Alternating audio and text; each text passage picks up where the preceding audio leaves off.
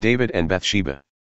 In the spring of the year, the time when kings go out to battle, David sent Joab, and his servants with him, and all Israel. And they ravaged the Ammonites and besieged Rabbah. But David remained at Jerusalem. It happened, late one afternoon, when David arose from his couch and was walking on the roof of the king's house, that he saw from the roof a woman bathing, and the woman was very beautiful. And David sent and inquired about the woman. And one said, Is not this Bathsheba, the daughter of Eliam, the wife of Uriah the Hittite? So David sent messengers and took her, and she came to him, and he lay with her. Now she had been purifying herself from her uncleanness. Then she returned to her house. And the woman conceived, and she sent and told David, I am pregnant. So David sent word to Joab, Send me Uriah the Hittite. And Joab sent Uriah to David. When Uriah came to him, David asked how Joab was doing and how the people were doing and how the war was going. Then David said to Uriah, Go down to your house and wash your feet. And Uriah went out of the king's house, and there followed him a present from the king.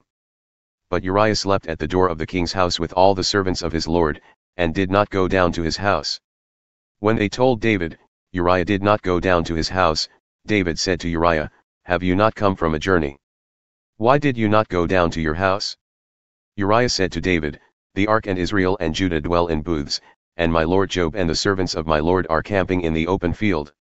Shall I then go to my house, to eat and to drink and to lie with my wife? As you live, and as your soul lives, I will not do this thing. Then David said to Uriah, Remain here today also, and tomorrow I will send you back. So Uriah remained in Jerusalem that day and the next. And David invited him, and he ate in his presence and drank, so that he made him drunk. And in the evening he went out to lie on his couch with the servants of his lord, but he did not go down to his house. In the morning David wrote a letter to Joab and sent it by the hand of Uriah. In the letter he wrote, Set Uriah in the forefront of the hardest fighting, and then draw back from him, that he may be struck down, and die. And as Joab was besieging the city, he assigned Uriah to the place where he knew there were valiant men. And the men of the city came out and fought with Joab, and some of the servants of David among the people fell. Uriah the Hittite also died. Then Joab sent and told David all the news about the fighting.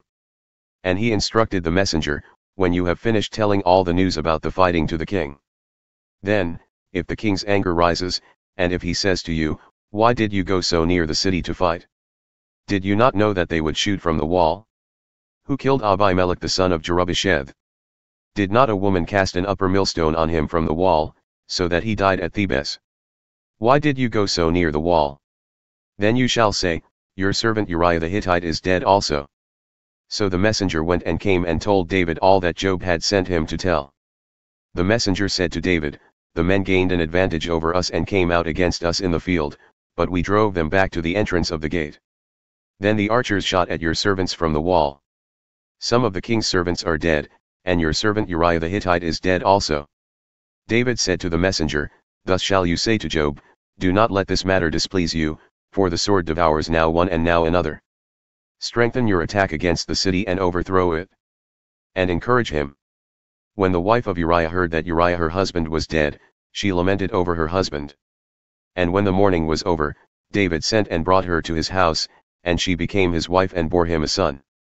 But the thing that David had done displeased the Lord.